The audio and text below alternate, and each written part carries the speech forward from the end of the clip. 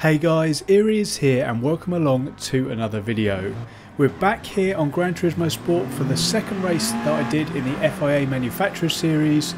If you haven't already seen the previous one, go check it out as it was quite the roller coaster.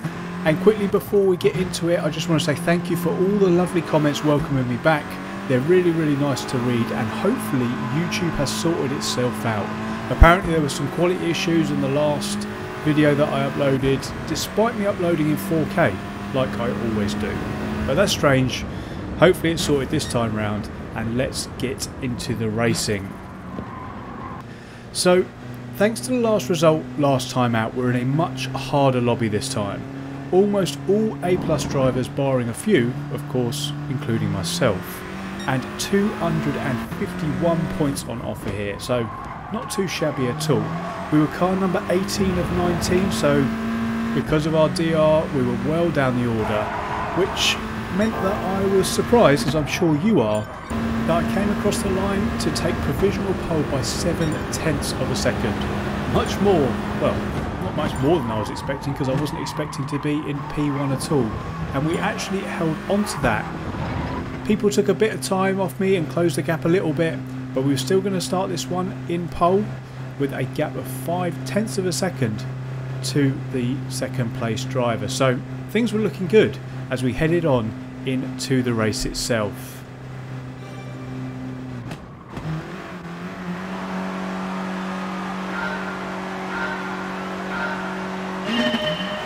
So as the race gets underway, let's have a little reminder of what's going on. So we're here at Interlagos, we've got 18 laps and we've only got softs and medium tyres available. Both must be used. Fuel is not an issue, we've got plenty of that, so we're burning it before the start.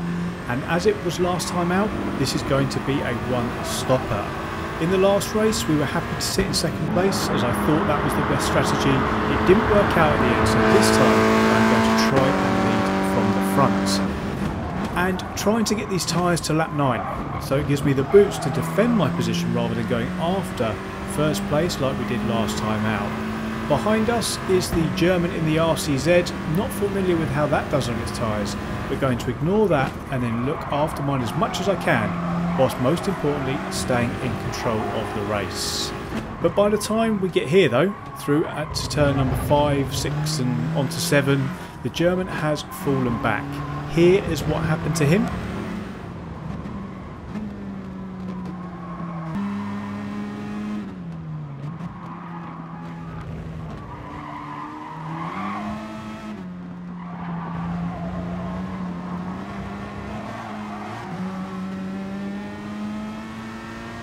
So now that we saw what happened to the German, we have, well, I have no idea what that flag is, but that guy is behind us. He's in the GTR, so that's all I know, and I'm just going to refer to him as the man in the GTR, because as you all know, my geography is far from the best. Fast forwarding slightly here to the end of lap number 7, we had been doing a good job of keeping the gap to the man in the GTR, but the tyres, as expected, have started to hurt, and as they've done so, the gap has closed. We were holding it at around 1 second, but it's closing right down now, and I'm expecting to be challenged imminently. So as we start lap number 8 here, he's just going to enter the radar, and you can tell the difference in tyre wear as we struggle to get through the centre S's, and he doesn't, and upon exit he is right on us. But the good old Scirocco is so quick in a straight line, he's going to pull out and he just can't go anywhere. So for me, I've just got to focus on hitting my braking points and my apexes and just get to our planned pit stop window, which of course is at the end of lap number 9. The pressure is going to continue though until we get there, and coming down this straight here towards turn number 4, the driver behind is going to think about it again. He gets another good run on us coming out of the S's, but we just about continue to hold on to that lead. Feeling loads and loads of pressure now, but there's some really good clean driving on display there, so well done to him for not just lobbing it up the inside. And come the end of the lap, thankfully it's time to come in. For both of us actually, as the GTR peels off and follows us in at the same time.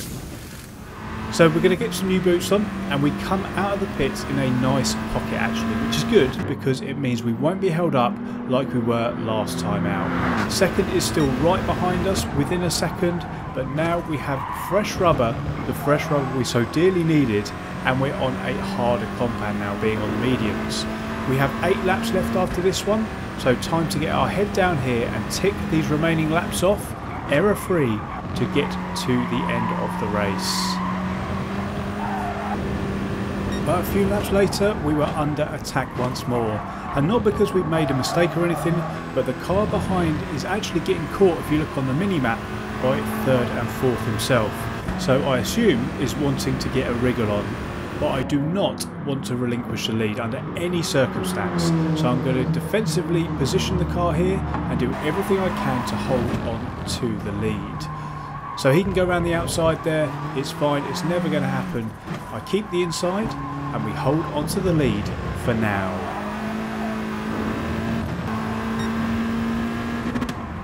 Moving ahead to lap number 14 now, have a look at the radar, you can see that we're still under a hell of a lot of pressure. And the GTR actually gets a great run out of the final corner and is right in the slipstream and then pulls alongside. He's got enough there to get up and alongside, and he will have the inside into turn number 1. So I need to now think about my positioning and braking point. As we're side by side, there's no point pushing to defend the inside as he's already there, and it will compromise my run all the way down to T4. So I broke early, cut back underneath, and managed to just about keep hold of the lead. But by going down the inside, the VW has the exact issues that we didn't want, allowing the German in 3rd to pull alongside. And I've heard about this guy, so I pulled to the left there to give him the slipstream, to give him a little bit more of a boost, to get him alongside, and he's going to run the GTR wide on the exit. So the plan here is to hope for them all to battle so I can break away. But the South African driver in the BMW takes advantage of absolutely everything, and with 3 laps to go, he is now the car behind. I'm a little bit worried by this actually, as if you look at the fastest lap there in the bottom left, he is actually the quickest guy out of everybody. He's done a 1:37.225, so I think it may be a case of trying to hang on for these last few laps. But I do want to take a look at how he managed to go from 4th to 2nd, so we'll do that now. So here we are then in replay mode. You can see up ahead the move is about to be put on me into turn number 1, and we've got the German behind. So he's quite far behind this South African at this point. So you can see I've cut back underneath him there, up in front, and then it's now a 3-way battle for the lead. The German pulls out, so this is what I was seeing here, so I moved to the left to give him the slipstream to pull further alongside the GTR. And we come into turn number 4. The German's up the inside and he's just going to run him wide, as you can see there. And the whole time the South African is, well, he's catching. The GTR gets a penalty and he's clearly not very happy about it as he lobs it up the inside of the German, pushing them both wide, which is going to allow the South African up the inside and into 2nd place, as the German there gets himself a little bit of retribution as well. I can't really blame him for that, to be honest. And that is how the South African got into 2nd place.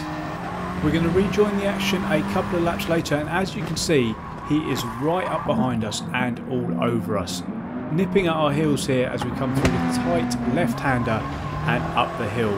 So the tyres here are really struggling, and because of that I'm going to change down to 2nd here. I normally stay in 3rd to promote rotation, and on the exit I make my only mistake of the entire race. I leave a cast width up the inside, giving him the opportunity to stick his nose in there, and he is alongside and through.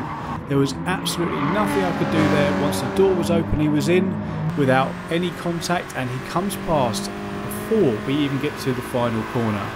Now, due to the pace of the VW in a straight line, and it being an FF car, I'm going to only have one shot to get this place back, which is going to be down into T1 on what will be the final lap. So I line him up here, pull out and go for it. But unfortunately, in the crucial moment, much like I did in the first race, I outbraked myself again and I just couldn't get it stopped or turned into turn number 1, allowing him to do exactly what I did earlier on, diving back up the inside and keeping the lead. Now, whilst disappointing, I'm not going to give up here. I'm going to try and keep the pressure on and hope that he makes a mistake.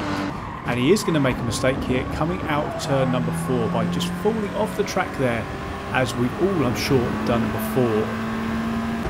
Now, the tyres can't get me round to be close enough as we enter the penultimate corner here, where I needed to be super close because of the technical section, giving him the breathing space that he needs to be ahead up and over the hill.